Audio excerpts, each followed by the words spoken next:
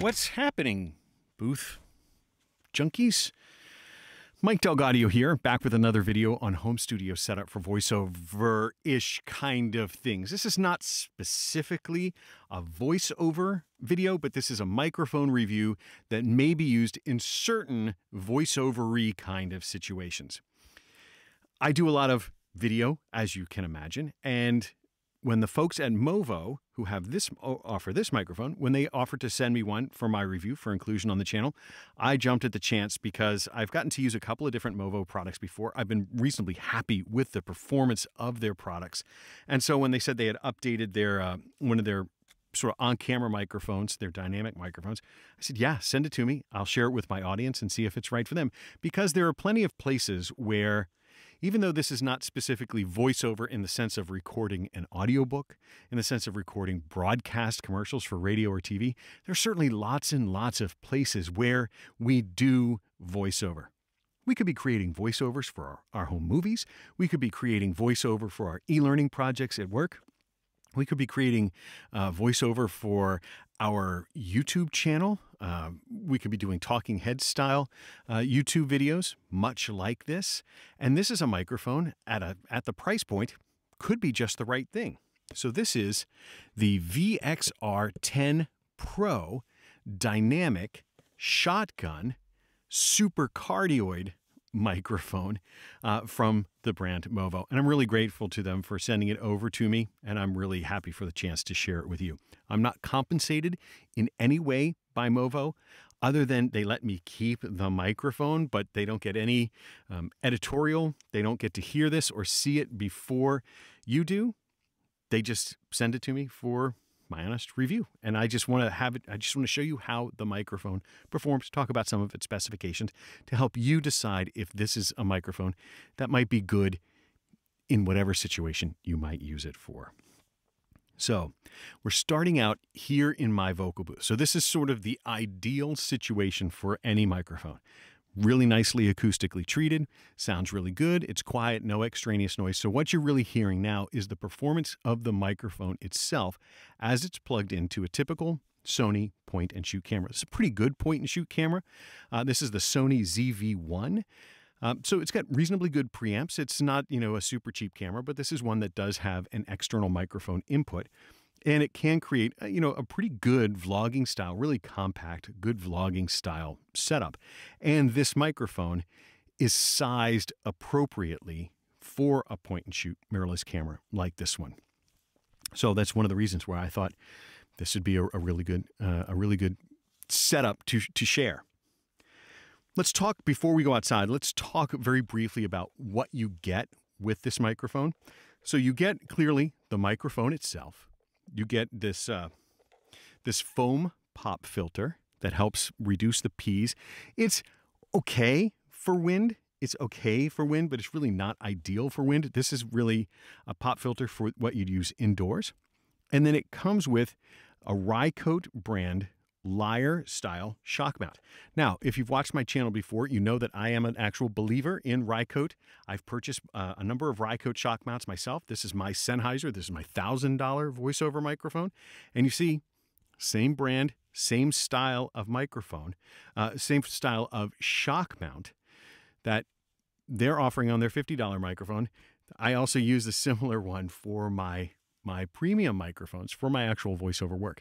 That's one of the things that attracted me to the MOVO product itself. I get emails every day from companies that want to share this style of microphone with me. But when I saw that there was the Rycote brand, that actually carried some additional weight for me because that's a brand I know and trust. And so when MOVO said that they have specifically a Rycote branded shock mount, that tells me that they're actually interested in quality, because I know and trust the Rycote brand.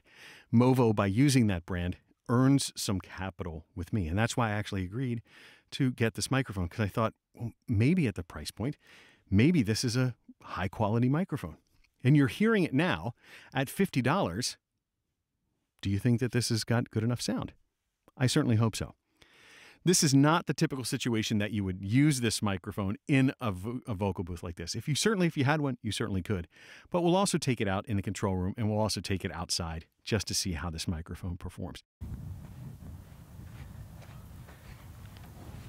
Okay, so what I thought I'd do is bring the camera and the microphone down to the beach and just see how it performs in gentle wind. So what I have is a Sony ZV-1 camera. I've got the MOVO microphone, and I've got the cable that connects the two. So plug this into first, plug it into the line out. Make sure you have the right side. So this is the side with the microphone icon. Not sure if you can see that. That's the side with the microphone icon. It goes into the line out. We'll put it into the shoe on the camera.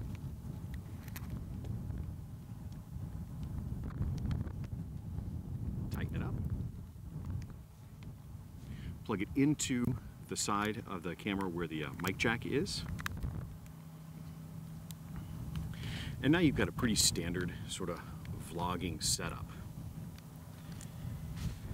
So I've put the dead cat on it, the wind puff. My experience so far, you can see it's a little bit breezy out here, judging by what's left of my hair. My experience so far is that this wind puff is mostly effective. We'll talk about that in just a second. And we'll see how it performs. So now we're switching over to the MOVO, and we'll get a sense of how this performs. As you can see, it's pretty breezy out. The wind is going across the microphone. My experience in testing before is that you'll still get some of the wind rumble that's in here. My experience also is that you can equalize it out. So the microphone's trying to do you some favors by the way it's naturally equalized, and that is it rolls off a lot of the bass from about 100, maybe closer to 200 hertz. It starts to gently roll off all the way down to minus 10 decibels at 20 hertz. So they're trying to make the microphone friendly for a breezy environment, such that that rumble, that wind noise that's really just deep bass, that it largely gets taken away. The wind puff that they give you also helps with that, but it doesn't alleviate all of it. So we will probably still get some wind noise. If I'm quiet, we'll just listen.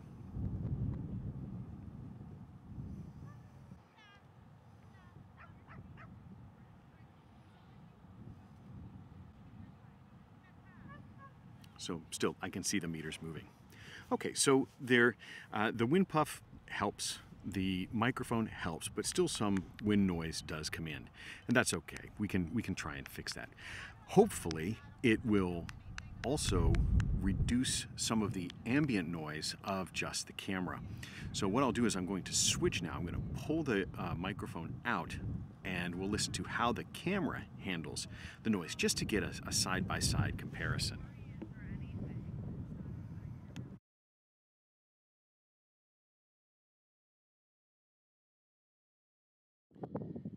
Okay, so now this is recorded with just the on-camera microphone. Wind is blowing just over the microphone. We'll see if it has a significant difference. So I'll just be quiet again as the breeze goes over it.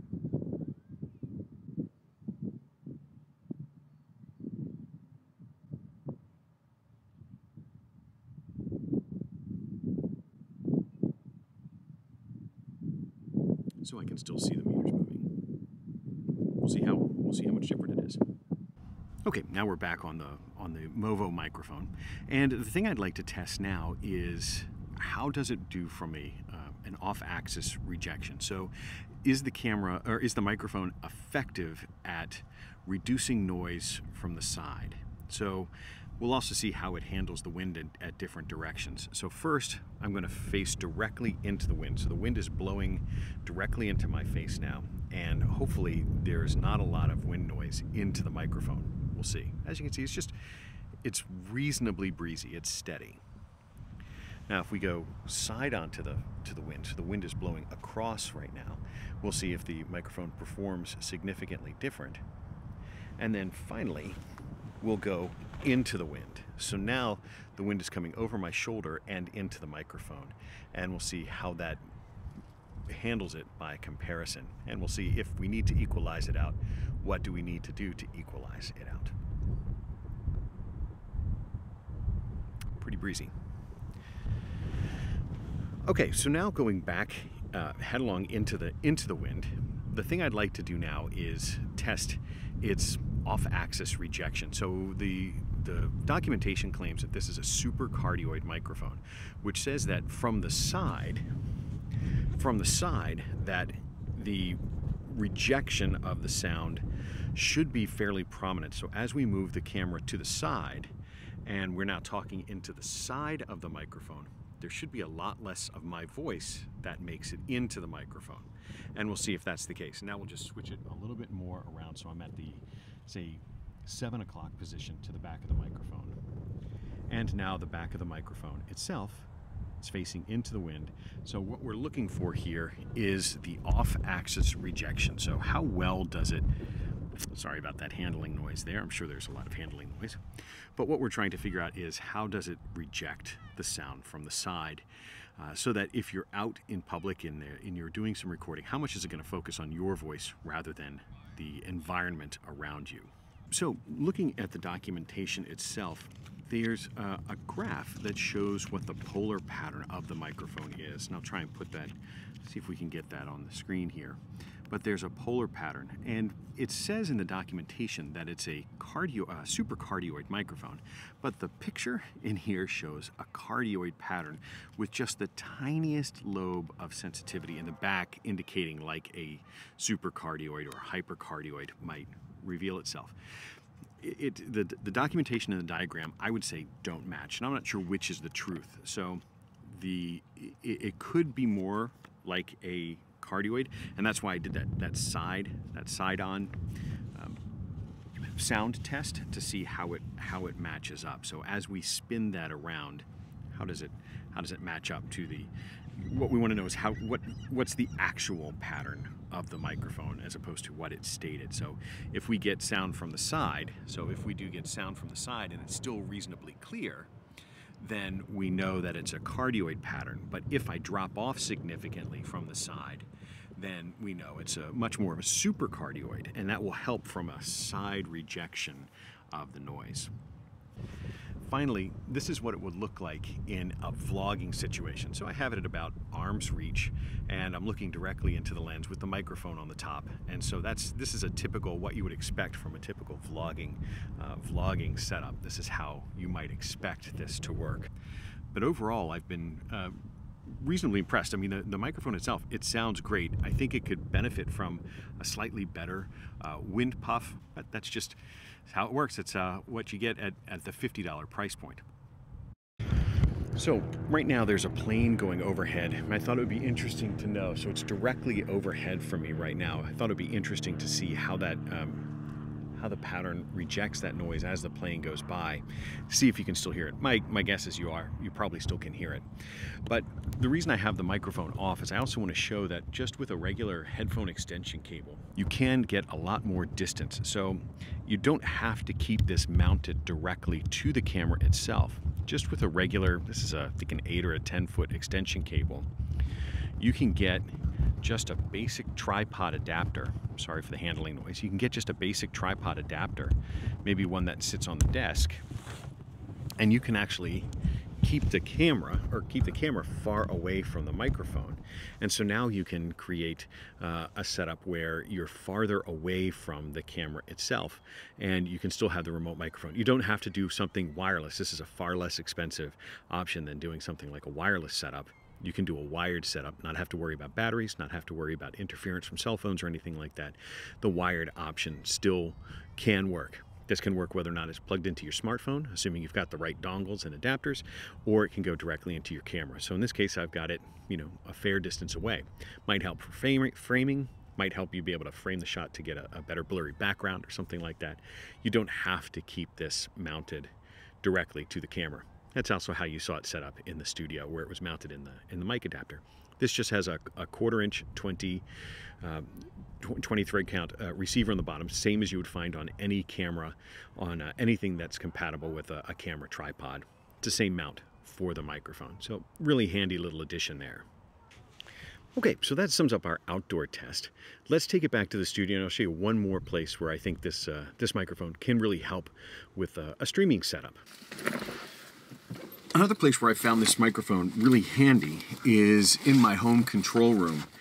I've been doing a lot of Zoom calls and a lot of coaching sessions where people want to get help with their home studio setup. And so I've added this device here, actually these two devices here. These are the ATEM series of sort of capture cards, switchers that allow me to share my desktop and so forth. And it has a microphone input that I'll show you that this microphone works really well on the microphone input. So just keeping that exact same setup that you just saw us use at the beach, we can plug this into the ATEM itself. So what this means is now when I'm working with a client and they see this view, I can also have the mic down on my desk that's out of my way, it's non-obtrusive, just works, just plug and play, requires no extra power, no extra phantom power, or anything like that. I can just plug the little dynamic shotgun microphone in. So I always have a hot mic as I'm working with Zoom, as I'm working with clients. I can do everything else on all of my desktops. I can route sound from my DAW, but always have a nice, out of the way, unobtrusive hot mic so I can always make sure I'm in touch with the client or whoever I'm talking with over Zoom, and I can still make all of the adjustments from all of my screens. So from an ATEM Mini perspective, if you're just looking for a little extra microphone to add to your ATEM Mini setup, a little microphone like this would be a perfect addition. So let's sum up. The MOVO VXR 10 Pro microphone, dynamic shotgun microphone, great little microphone for $50. I've been really happy with it. I've used it a bunch over the course of the past couple of weeks. I'm not compensated by MOVO at all. They have no editorial input into this. They just ask if I'd like to put this video out. I get to keep the microphone. I guess that's the sum total of my compensation. So $50 here. But they don't get any influence over this. It's just been a microphone that I've used. It's been easy to use. It works with my cameras. It works with my ATEM Mini. Been really easy to work with. So maybe it's something that if you're looking for a microphone to add to one of your mirrorless cameras, to your streaming setup, if you have an ATEM Mini, you're looking for an external microphone to use it, maybe it's the right one for you. I leave that as an exercise to your judgment to see if it is the right thing. But I wanted to make sure that I shared it with you and gave it a fair shake in a bunch of different situations where I would use this microphone to see if it helps in the way you would use the microphone. It's the best I can do. But I hope it helps. I hope it helps. I hope it helps if you're looking for a microphone. I hope it helps you make your decision one way or the other. That's all I have for you today. So get yourself a microphone, any microphone, maybe this little shotgun microphone, but get yourself a microphone and get out there and record something amazing. Thanks. We'll talk to you next time. Take care.